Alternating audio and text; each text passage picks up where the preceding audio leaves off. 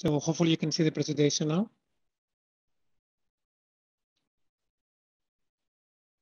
Yes, sorry. Okay, thank you. Thanks so much. So hello, everyone. Good afternoon, good evening. It depends where you are.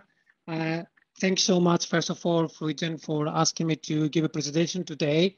I came across 3 years ago with a company for the microfluidics, and we had amazing discussions about how we can use for nanomedicine, because I am on the drug delivery field mainly.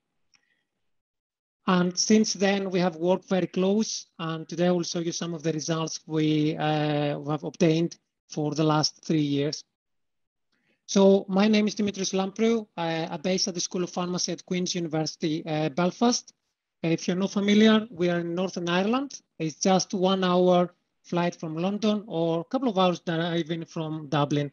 It's an amazing, we have amazing views. It's a very nice place. If you haven't been, please visit. So in the introduction, it was mentioned about emerging technologies. The emerging technologies transforming the pharma world.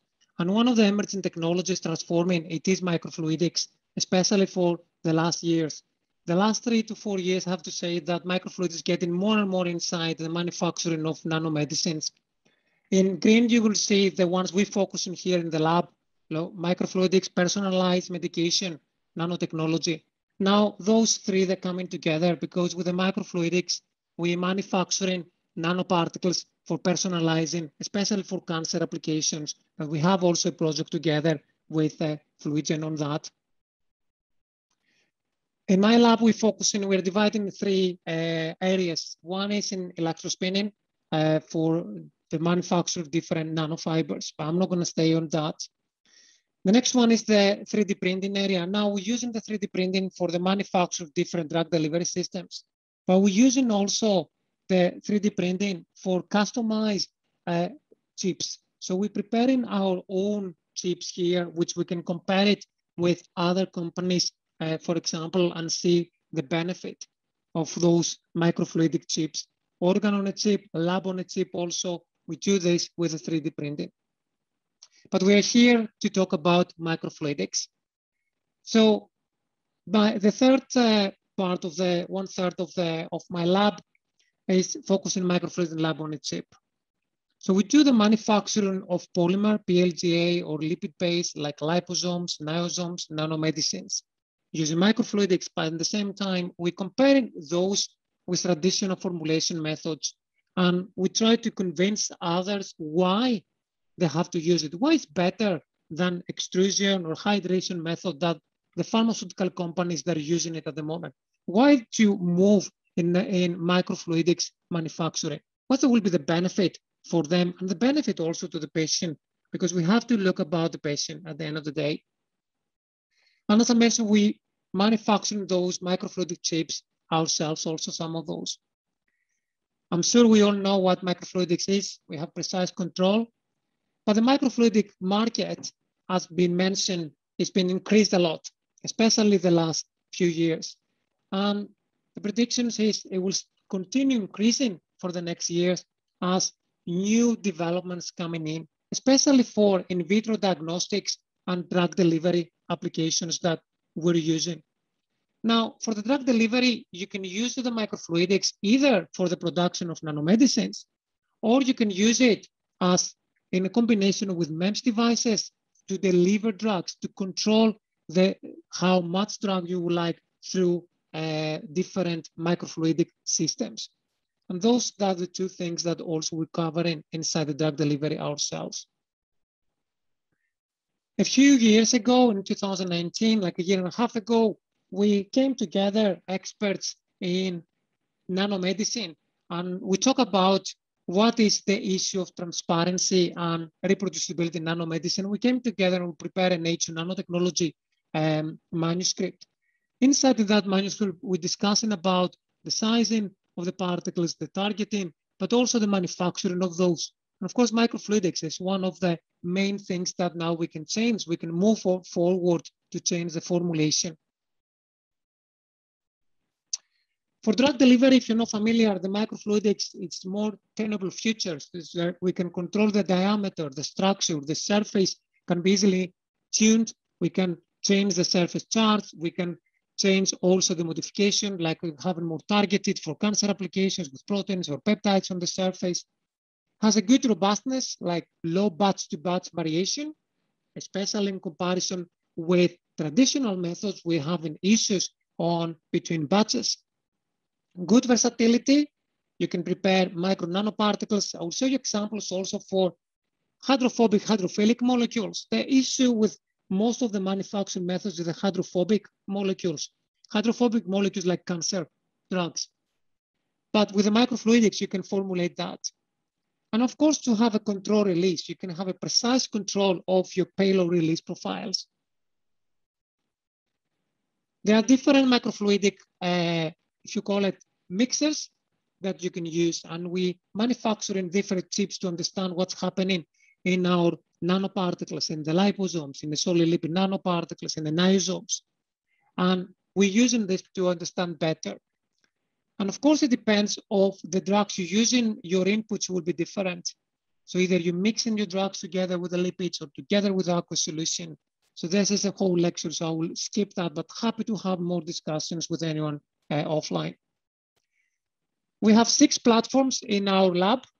We have 3 from Fluigent, 1 we prepared it ourselves, and 2 from other manufacturers. We like to use to compare systems. We want to be working with the best. And also every system will have plus and minus. I think you can understand why we have 3 Fluigent systems, not that they're not good, because they're so good, so we will need more to use them all together. So we're looking forward for more on that. Now let's talk about a few results in nanomedicine. So we're all familiar with COVID-19 and with the Pfizer vaccine. I also have a Pfizer vaccine. And the Pfizer vaccine is with lipid nanoparticles provided with the sRNA. So you can easily manufacture those sRNA, RNA, mRNA particles using microfluidic chips. And we have with sRNA ourselves here also. We have manufactured sRNA nanoparticles using different microfluidic chips. And that's now the future. We're looking at how we can manufacture more vaccines and continuous manufacturing of those, scale up of those using microfluidic chips that will be cheaper, quicker for pandemics, for future pandemics, but also for the current one now. If we can provide more vaccines out there than the current manufacturing problems we have for the production of lipid nanoparticles with the mRNA. So this is example here. I will show you different cases. So this is the first example. You can see the same formulation with 2 different manufacturing methods. One is a hydration method, which has been used in industries, and the other one is the microfluidic. Hopefully you can understand which one is which.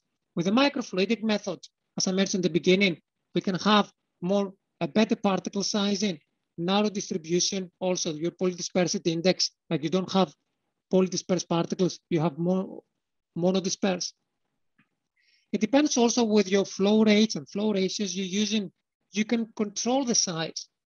In the nanomedicine, it depends on the application. If you're looking for oral administration or IV administration or for brain, you need to have different sizes. For brain, for example, you need around 100 nanometers in order to pass your brain barriers. So with the microfluidics, you can have exactly the same liposome safe, but by changing the flow rate, flow ratio, you can control the size by having exactly what you need for your application on that. Now, by controlling also the flow rate, flow ratios, you can control your release. The same drug, by changing the flow rates, it can give you completely different release profile, either faster or control or burst released. For example, be very fast or control the release over time or targeted release also. And all of this, you can do it by just play slightly with the flow rates. We're building a database here by using different flow rates, different lipids, and different drugs. And that, for us to understand, if a company will come and say, I would like to use a drug with pK X, we will know from what parameters to start instead of starting from 0. Now, another case, we use it nanoparticles for biomedical imaging. Now, Here is completely different. You don't want a release. You want a very high concentration of your contrast media because your contrast media is toxic to the body.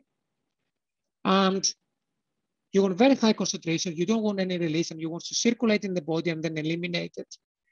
We are the first producing those, report those, be correct, to report those in the literature, doing this with one of the microfluidics also devices.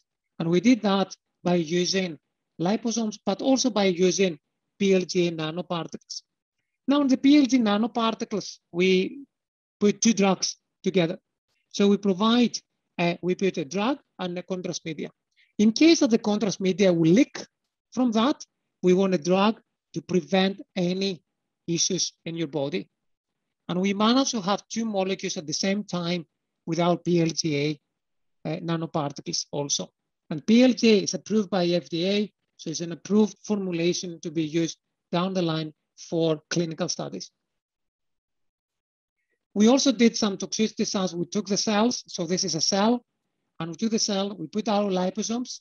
Now, we're changing the focus, of course, okay? So you have in the cell line here, then we change the focus because we want to see the particles. And you can see here the particles. So we can see the cell liposome interaction and what's happening when you're using microfluidics, when you're using other methods also at the same time.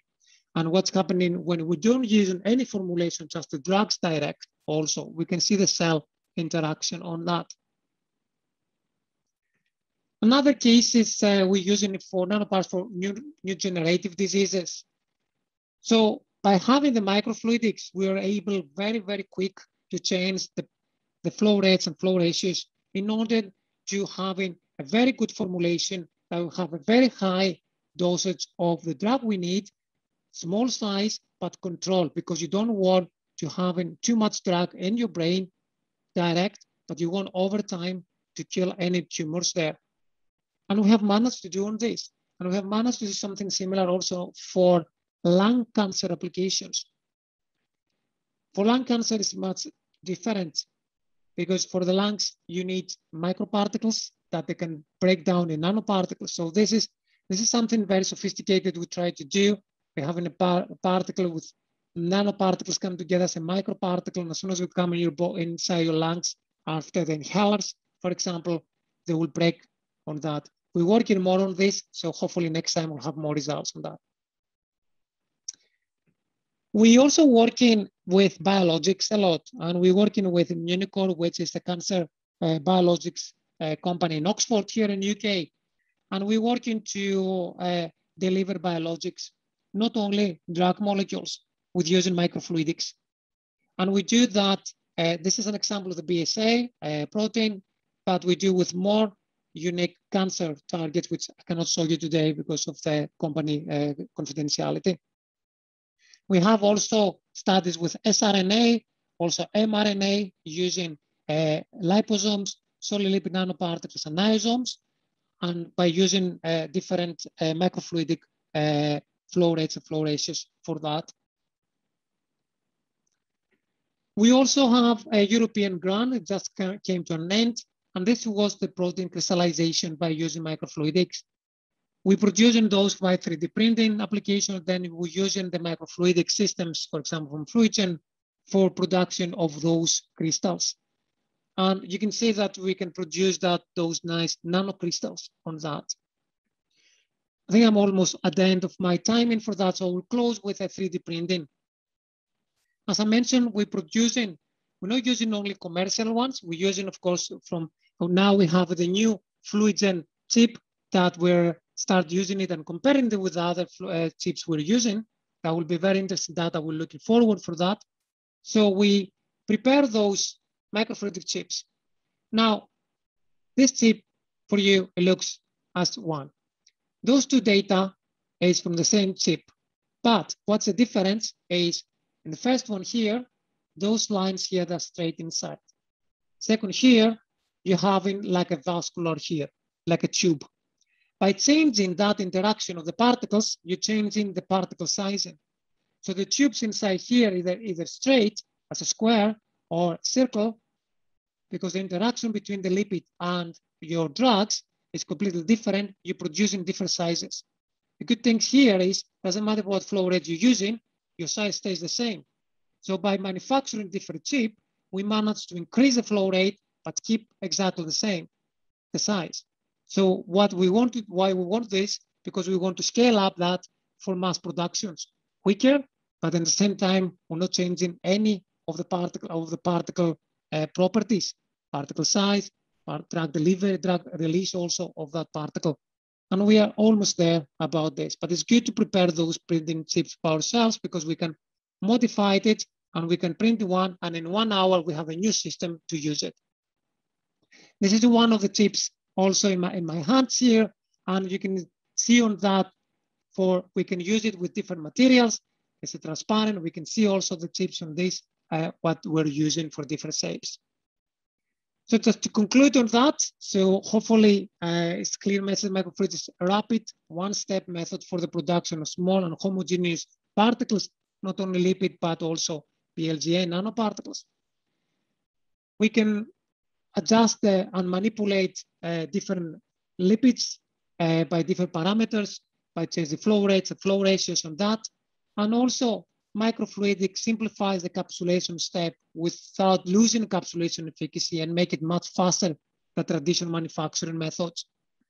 I would like to thank, first of all, our sponsors, and of course, my team, postdocs, PhD students, and research visitors, and Fluigent, not only for the time today, but also for all the collaboration and amazing support we got from day one of coming with interacting with you guys there. Thank you so much for everything, and thanks for your attention, everyone.